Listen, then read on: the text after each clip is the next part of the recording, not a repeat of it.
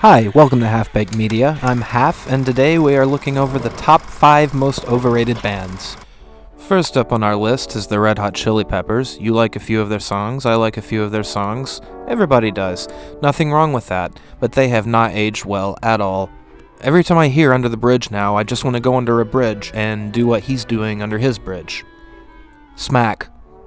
You miserable little smackhead, get the hell out! Yeah, no, this song is about shooting heroin, and I remember being in a pizza place once. The song came on the radio, and people at the next table started singing it. It's the song that everybody chooses to show how unique and special their voice is, when their voices are actually about as unique and special as a star tattoo. Oh, sorry, that came out wrong. I didn't mean it. I meant about as unique and special as a star tattoo or a music note tattoo. Yes, feed me comments.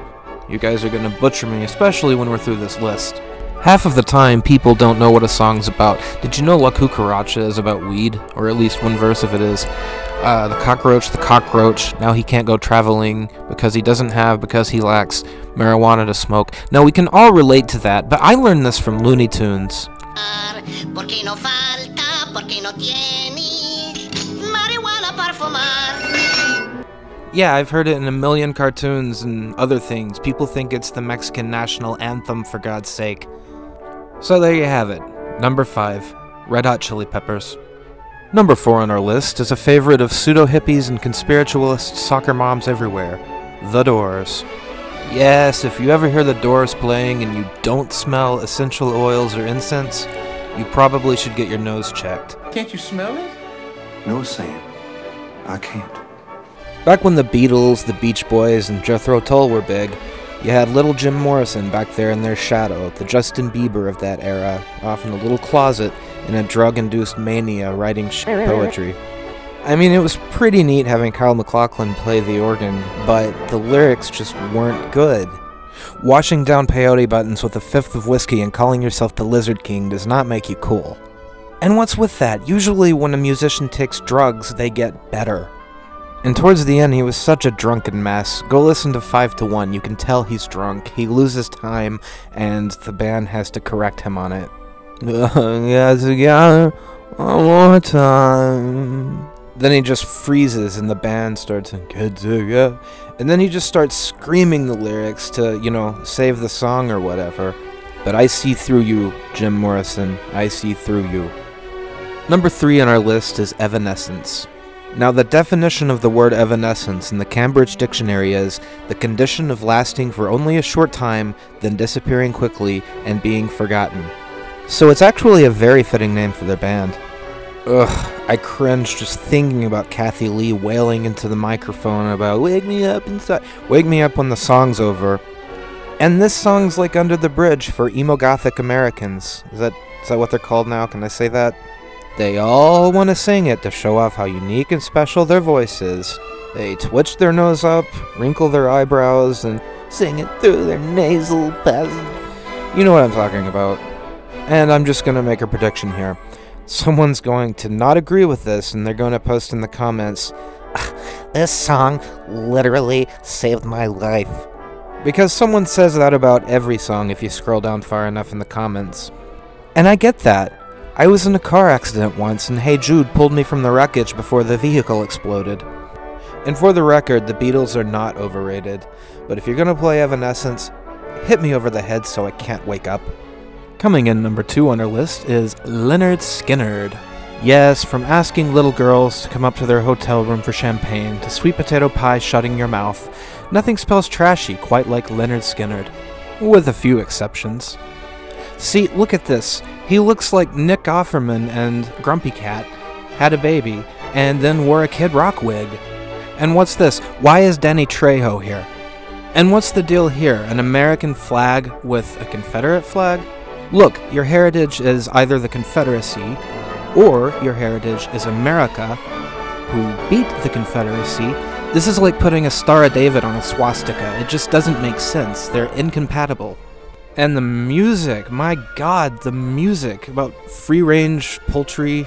I feel like he wrote most of his songs to serenade his sister, and I'm sure his cousin Mama liked it, but it's just god-awful. I think this Southern man's retirement is long overdue.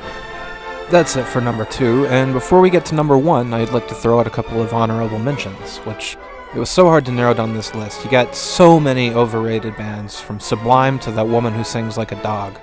You know the one. Who will... Now, I feel like Kanye West isn't worth mentioning. Even before all this current stuff, I've hated him since he claimed to be the voice of a generation. I hated him even more after he jumped up on the stage while Taylor Swift was winning an award and started talking about how Beyoncé should have won it instead. But that brings us to our first honorable mention, Taylor Swift, a horrible lyricist. Like that song from the Coke commercials where everybody was singing it, I don't know about you, but I'm feeling 22. What does that even mean? Like, 22 isn't a landmark birthday. It doesn't mean you can buy alcohol for the first time. What does it mean? And then there's the other song, Look What You Made Me Do, Look What You Made Me Do, Look What You Made Me Do.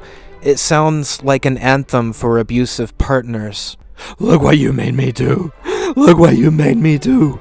You smoke one brand of cigarettes from now on, because if I ever see 2 different brands of cigarettes in any ashtray in this house again, I'm going to snap your neck like a twig. The second honorable mention is the band Tame Impala. They're okay. Just okay.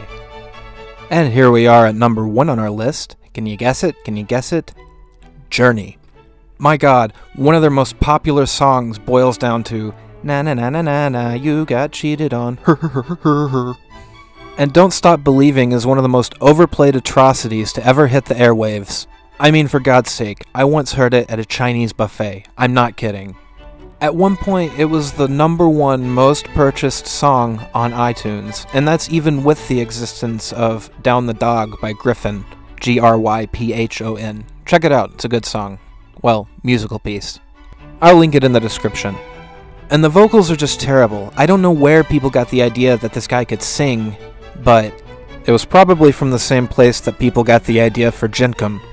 And really, I think I'd rather try Jenkum than, ever hearing another Journey song again, so keep that wheel in the sky rolling away from me. Thank you. So that's it for today's top 5 list. If you have an idea for a future one, please leave it in the comments. And animations on my end, they're going slow, but they will be coming out. I'm working on a little side project before I get back into Fruity Fables. And if you haven't already, don't smash the like or subscribe buttons because you'll crack your screen. But you can totally click them or tap them or, use whatever your device is to help out the channel. And hopefully I'll see you here again on Half-Baked Media.